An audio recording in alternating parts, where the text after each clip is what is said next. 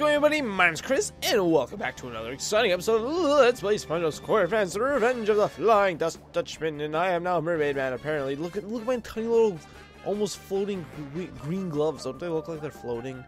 Last episode, we finished up downtown after missing some doubloons, but I finally found them. It's horrible. Worst time ever. Well, not really. But anyways, yeah, we got the Mermaid Man suit as well.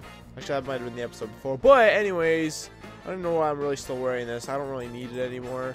In fact, let's go back to the change tent right now, because in this episode we're going to be starting a new level. So we're going to switch to the fishing gear, because yeah, actually, hold on a second here. Oh, we don't even need to do that. We do have to enter. Yeah, I have to re-enter. So, let's just be normal SquarePants. You know what? And have this lovely music. It sounds very like beginning of the game, because it really is.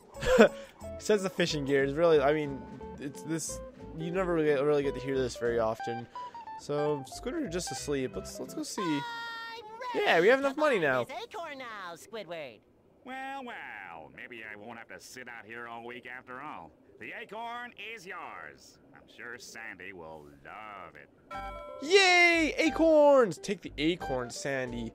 So I was really confused the first time I saw this, because like, oh, okay, I got the acorn now, but it's still here. Okay, maybe if I just go to Sandy's tree dome, it'll automatically bring it to her. No, you can actually walk up to it and pick it up, which I thought was weird. I had no idea you could do that the first time I played this. But yeah, that gave me a lot of issues. I could not figure out how the heck to deal with it. Actually, I'll just say that. I thought I was gonna teleport back. Let's go back. Let's go in there first without bringing her the acorn and see what she says. I'm sure she'll have very exciting things to say. Sorry, I keep forgetting that these loading screen takes forever. Wow. I love visiting Sandy in her tree dome. Where else in Bikini Bottom can you worry about dying from all this air? That's strange. I don't feel as dry as I usually do, and I don't need my helmet at all. Oh, the ground in here is soaking wet. Oh no, she looks very concerned. Bob, get your squishy little body over here. Help! I'm gonna go help her! Sandy, what is wrong? You look very concerned with the fact there's giant cracks in your tree dome and you're gonna flood and you're gonna die. You're not gonna have a home anymore. It's gonna be horrible. What? I'm over here. What? What happened in here, Sandy? I got all fired up after our karate match and wanted to practice some more, but I guess I got carried away because I accidentally poked some holes in the dome. This place is filling up faster than 11 gallons in a 10-gallon hat. What can I do to help? See if you can find something to plug the holes in the dome. You've got to plug all the holes to stop the water from coming in. Oh, Sandy. Okay, so we have a bunch of doubloons in here as well, so we're gonna try and collect all those. This is actually an entire level, which I really like, and I'm pretty sure I complained about in my Battle for Bikini Bottom Let's Play, and probably the movie video game as well. Well, maybe not. That there's no like tree dome level, and I always feel like it's a great place to have a level. And I guess there was kind of like a mini level in Battle for Bikini Bottom, but it was very small. But there's finally like an actual full-fledged level in here, and while I will admit it is a pretty small level, it's still something. I gotta say though, this is definitely the smallest level in the game. We're probably gonna finish that up in this episode, to be honest, or maybe the next episode. I don't know. Anyways, yeah, obviously there's these giant acorns laying around for some reason. We're gonna just throw them, and that kind of teleports in. Yeah, there's 10 holes. So it's like golf, you know. Well, I guess 9 holes is golf, but whatever. There's 9 holes now, so that's kind of like golf. So what we're gonna do is we'll find the acorns and go. Bloop. It's kind of weird sometimes, because you'll throw it and then oftentimes it'll kind of miss. It's very kind of finicky how it works. Also, I'm pretty sure if we break this... Oh, no, I thought we got doubloon. I'm sorry, Sandy, I broke your freaking picnic basket. Your picnic basket for no reason. It's fine. It's okay, it's fine. Okay, let's plug this hole with this acorn. So there's no real, like, challenge with this. Yeah, there we go. I knew I was going to have issues with these. Do I just got to set it right in the water and then throw it? Nope. I guess I do maybe jump a bit. That's weird. I did not press the pickup button there, but it still worked. There we go. It's weird. The detection spot for when it allows you to put the acorn in is very strange. Give me the acorn. Bam. Nope. See, it looked like I was like high enough there that the arc of my jump would be able to have it plop into the hole, but it was not. It was not. I don't remember there's being a freaking tree root in Sandy's tree dome like this. Psh, psh. Crunch up the air. Alright. 5 holes left. Actually, I guess this would be a good spot to take a look at our to-do list in here. Plug all the leaks, so we're on that right now. Window jumping. Take a bird bath. I don't even remember what that one is. Running on the wheel. Defeat Sandy in a karate match. Bring down the hive. What hive? Pfft. Across the highest branches, gather 100 doubloons in the tree dome. Catch 10 bees and wasps. Find the Dutchman's treasure. Oh wait, that's not a letter. That's just a to-do. You know, the to-do-do-do. So much money. Sandy, why is there so much money laying around in here?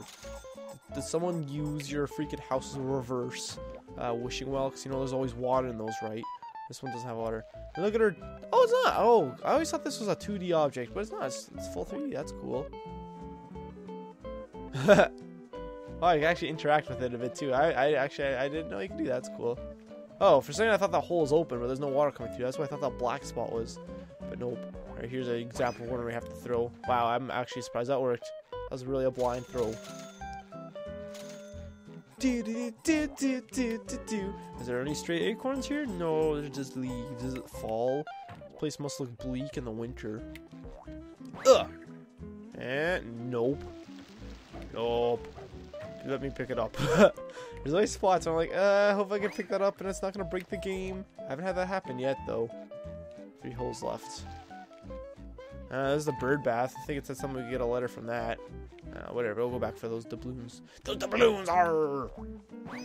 Bam, 2 holes left. Alright, let's see what we got here. Oh, it bounces me up. I see. Yay, we got the... Oh, now I have... Ooh.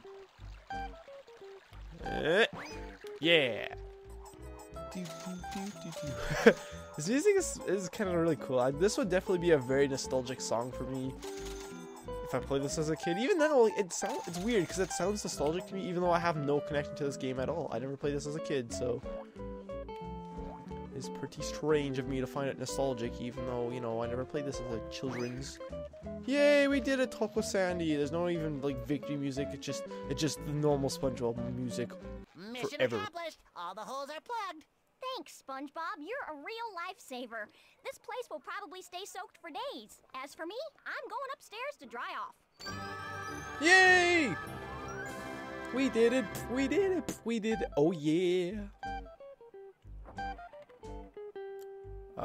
Well then, that was very quick. Whoa, she like really glitched out there. Why'd you come back? Tarnation. All those holes in my dome made this place wetter inside than out. I could sure use something special to spruce up this old tree. I know what you need, Sandy Cheeks. But first, let us explore the outside here, shall we? Let's see what else we have here. So I'm pretty sure this part here isn't connected to the rest of the level, or what happens after we bring her presents. And yeah, these windows that are really strangely opening and closing by themselves. There can't be a breeze because we're underwater, right? Oh, please work. No! I have failed you all. I'm so sorry. I thought for sure. Actually, I'm pretty sure we have enough time to jump across here. Oh! Woo! That made me a bit scared. Whoa, so scary. So, P. What was that for? Window jumping, yeah. Oh, never mind. I thought that was the end of the exploration here. Sure, let us collect some pants. I believe these leaves... Oh, they don't. Don't these look like some if you stood on them long enough they'd break? Maybe I'm thinking... Isn't there leaves in Battle for Bikini Bottom that do that? I feel like there is. Running on the wheel. It's weird that that came up there. Look at those doubloons. Like, hey, look! You could do something! There's a thing you could do! Well, hold on. Let me collect these first. There we go. Oh, God. Ugh. Yeah, so... we gotta run on this wheel for a full minute. Which, I mean, isn't really challenging because it's not like it ever speeds up or anything. What I did the first time I did is I just stood on it and just kept floating down. Now we're a 4th through it. No, we're a 5th through it. Now we're still a 5th through it. We're probably some other weird fraction. And it stops spinning too if you jump to a weird spot. It'd be cool if this like kind of I don't know, went quicker or went weird ways, like it would suddenly stop and start going the other way, and it was actually challenging to stay on it. But alas, it is not. Which, I mean, this definitely was they were capable of doing that, because, I mean, look at Battle for Bikini Bottom. Like, this game is so simplistic compared to, like, pretty much any other GameCube game. It's so weird to me. It's still fun, but it's so simplistic, you know? It's definitely, this really just feels like an N64 game to me. We did it! Yay! Give me that ant! Oop. Okay, let's just look at it instead. Ah, wow, it's much more shiny than I thought it would be. I got it! Yay! Okay, we've pretty much 100%ed this area up until we bring Sandy her prison. Oh, yeah. You already said that, Sandy. Pff, I don't need to listen to you. Also, these holes aren't plugged up. Oh, no, I was gonna say maybe that's on purpose. Maybe Sandy just leaves so she has a little bit of a water source, but maybe not. Maybe I'm just being a silly hillybilly. Loading. Yeah, I always forget how like long these loading screens take you. I always just like, I'm just gonna stop talking for a second. But I'm like, oh wait, I can't do that because there's an awkward silence because of how long these loading screens are. Which, to be fair, they're not really that long. Also, from behind, Squidward's seat toy looks like a jellyfish at first glance to me. It's just so pink. It's just so pink, Squidward. How do you feel about your pink? Looks weird. He looks like a grandpa. He has no teeth. No teeth. Does Patrick have any teeth? I mean, SpongeBob does. I don't know if Mr. Krabs does either. I feel like he does, though. I mean, he obviously, like, fish and crustaceans and all don't have teeth. Well, I guess some fish do. Do fish have teeth? No. Some fish do, I know, but not all of them. Most of them don't, right? Well, anyways. Let's bring Sandy her presents. And she's weird. Okay, we're seeing this weird cutscene again. I wonder what happened if I brought her the acorn, like, at the very start there. It's where she glitches out. Oh, okay. It's right here. It's right beside me. I got the present. Oh, I see what happened. We'd still get the same cutscene because it would automatically pop up beside there. So I could have brought it in here. Ah, whatever. It's fine. Hey there, SpongeBob. Back so soon? What you got there? Presents. Well, I just thought you might like this. It's So a awkward. really weird acorn that makes funny noises when you shake it. Oh no, bee Maybe torture. you can use it as a decoration for your tree. Why, isn't this the fanciest doohickey you ever done saw? This will look great on top of my tree. Hold on a second. Oh, while I great. put it What up a there. perfect spot to put it. I'm sure nothing bad will come of this. SpongeBob! This is no acorn! Get up here right away! Wow. Well, at least, I mean, she literally just found out, so it's fine, right? Catch 10 bees and wasps. So that's the one I saw, and I thought maybe when it says catch, you'd think you would have to use your jellyfish nap. I'm pretty sure you just have to defeat them in combat.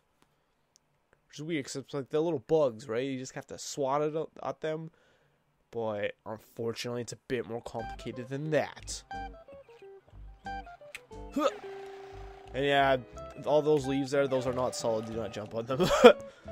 I'll probably fall on What seems to be them. the problem, Sandy? The acorn you gave me is nothing more than a hive filled with angry bees and wasps. Now someone has to get to the top of the tree and get it down. Let me guess. That someone is bright yellow and kind of square. Okay, I'll see what I can do to get the hive out of your tree. Oh. I'm sure it'll be fine, SpongeBob. So yeah, they're giant wasps, which makes sense because I'm pretty sure SpongeBob and all his little furry friends are all very small peoples. There we go. They move so weird. I think the best way to kill them is... Oh, do I need to hit him with my nets? Pretty sure there's a changing net around here somewhere, or changing tent, right? I think so. I think there's one on one of these branches up here. So let's quickly, yeah, there it is. Okay, phew. I don't have to go all the way down. I don't like where the first changing station is. It's like in a very annoying spot. Okay, let's go to my fishing gear. I did not know. You gotta hit him with your net. Ah, that is what you do. Doesn't it just look like they're dying? I am stabbing them to the deaths. And I guess we'll go down and work our way back up. Well, I might as well collect everything that's here already. Because I'm already doing that, you know. I'm so greedy. I need all the monies. Oh, I already got 100 doubloons in here. It's so easy. So easy peasy lemon squeezy. Cover girl. Beautiful cover girl. Wasp, get over here. I wish to stab you in the face. Stab you in the face. Oh snap. What is this one? B. I mean, what is the task for it, I wonder? I don't feel like I did anything. Oh no! Yeah, when he died, just starts back over here. It's weird that Sandy just has these weird mushrooms growing out of the tree instead of having like an actual pathway. Because I mean, she obviously comes up here a lot, right? The tops of these branches are pretty carved out. No, it's not moving on its own. I know. Oh, do they come back alive? No, you know, I don't think I was down here yet. What happens if I touch the glass? Anything? Oh wow! I don't even know what happened there. I thought the branch was underneath me. Maybe that glass was farther away than I thought. That's probably what happens. Now there's these weird holes up there. I don't know what those are. Either no! I remember having a lot of issues with this too. Walking up here. This was like the first instance. I mean, really having issues with the not the depth perception, but there you go again. Like when you walk, sometimes it kind of just pushes you off, and there's no way to really tell that you're getting pushed off until it's already too late, and there's no way to like recover. Horrible. There it goes again. Okay, I freaking survived though. Just jump. Right. Honestly, the best way to get around sometimes in these areas is just keep jumping and floating your way to victory. Yay!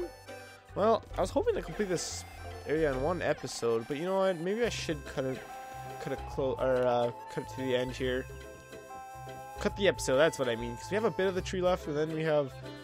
we gotta talk to Sandy again, and then we're gonna have to find the Flying Dutchman's treasure. Because if you take a look, we have almost completed this area. Yeah, it's pretty dang short.